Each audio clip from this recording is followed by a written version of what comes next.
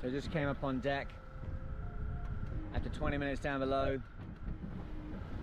and discovered there's a little fishing boat here. I discovered it like 10-15 minutes ago, but we're getting closer and closer, so I thought we'd just share with you what that looks like.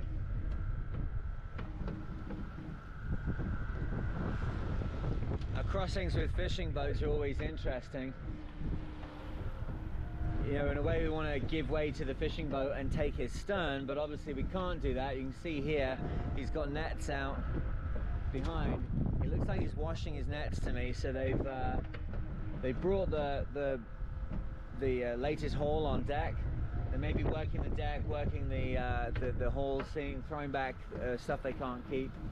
Obviously the fishing has this incredible byproduct, which then the seagulls are crazy for. Around that time they then drag the nets that will be down low doing the trawling. They then, you can see it just out the back of the boat. I'm not sure exactly how much I'll be able to zoom in the edit, but you can see there's a big thick kind of cluster of stringy material right at the stern, and they're just dragging that, just keeping gentle way on. But look how many birds there are there.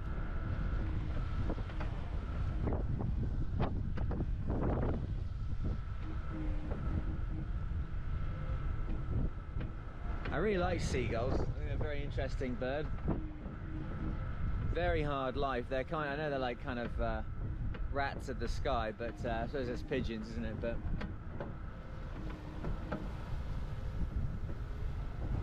they have personality. I like that.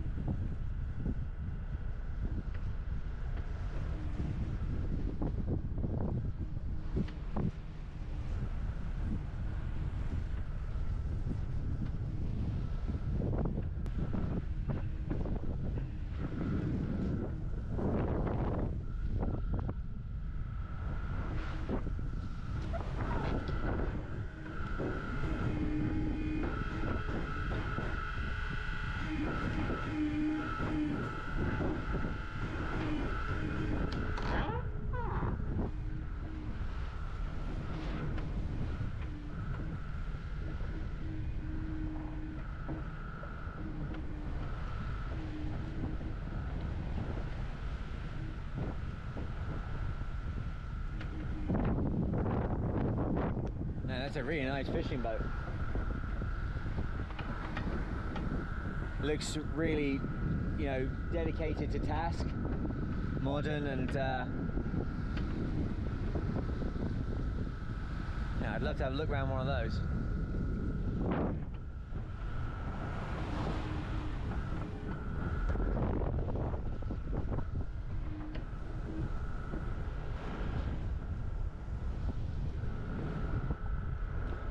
Wow, Oh, finally, we have some boobies on this channel.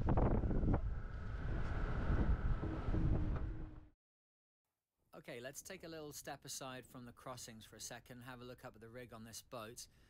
Big carbon fiber mast here, and these Mistrals, interesting, they don't have a tip stay, and the shrouds don't go right to the very top of the mast. They only had the mainsail going that high. There was no masthead kite on these boats. But I'm looking up here now. We've been through some heavy weather when I'm doing this. I'm checking for damage, checking for tension. I know that my starboard D2, a diagonal rigging on the starboard side just above my head there, is a little bit loose on this trip.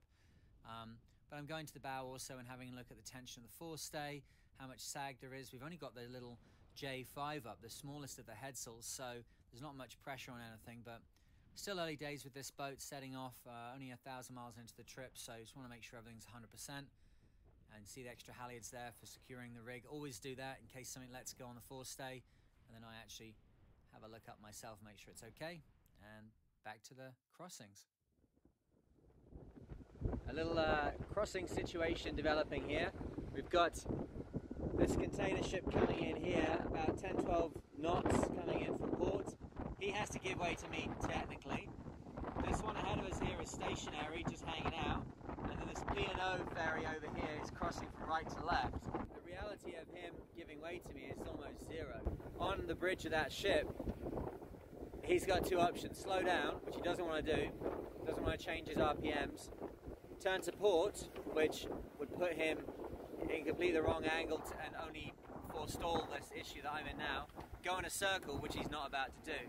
So I've come up to port and I've increased my speed, which might give him basically the lowest rung of that ladder, like, okay, I will reduce RPM a little bit. What I may do is come up another 20 degrees and just feather into the wind for a second and give him enough time to get to a solid position ahead of me and then come back on course. But he is the give way vessel. I very rarely make them give way, but I kind of need to go where I'm going here. I can't be giving way to every vessel in the channel.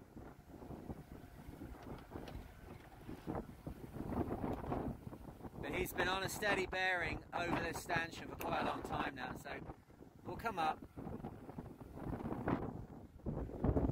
I'm becoming too Canadian.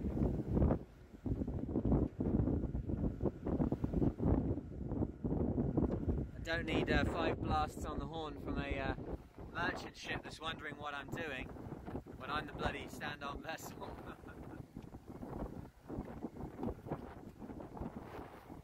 That's good. We've still got a pretty tight angle here. That's going to slow me down. See, I've dropped 2 knots already. So it's slowed me down. It's allowing him to go ahead of me, and I've come up on my course. So now I have moved him from this stanchion 2 stanchions forwards, which means that he's probably going to cross in front of me. So the crossing maneuver, which we were talking about, it's coming to fruition now. You can see there's no way that I can actually cover the distance between myself and him. My speed dropped right down to almost 7 knots. There's no way that I can cover the distance between myself and him. So now I can 1, 2, 3, turn and go back on course. Now we've successfully negated any kind of an issue in a crossing situation. I think a lot of people get very nervous in crossing situations. The best way of looking at it is we are very small and they are very big, and we should get out their way. And you can try like, oh, I'm a stand-on vessel and I'm a sailing vessel and the international coal rigs. Yeah, they're doing a job. We're out here for fun. Get out of their way.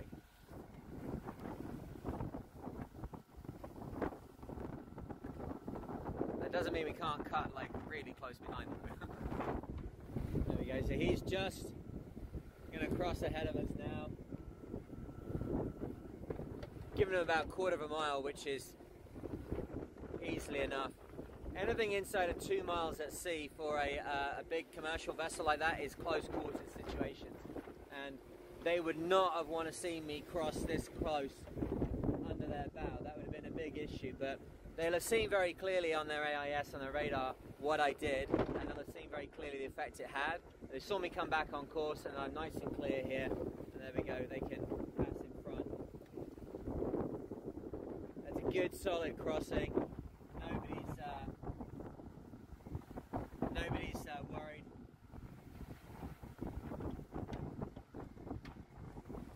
I got a lot of experience crossing vessels like this when I was living in Hong Kong, and all the sailing, all the deliveries, all the work I did there, but also the racing, like going out of the Royal Hong Kong Yacht Club in Middle Island. You're going down and across a shipping lane, and in Hong Kong there'd be this guy, and then that guy, and then that guy, and then that guy. There'd be 5, 6, 7 of them all in a line. You'd easily be able to pick out where the next one was.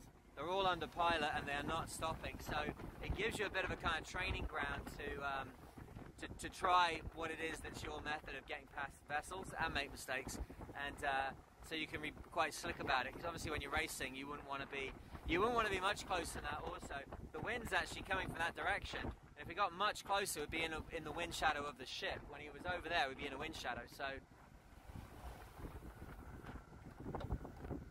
see him there.